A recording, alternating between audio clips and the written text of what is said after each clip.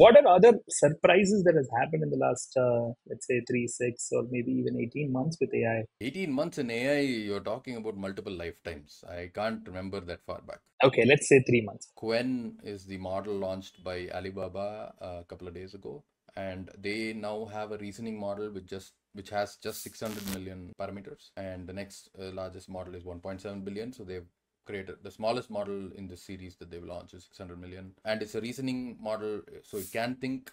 It has modes, so you can put it in a reasoning mode or a non-reasoning mode. Why has this caught your interest? The cost of running and getting an output from an LLM is proportional to the number of parameters.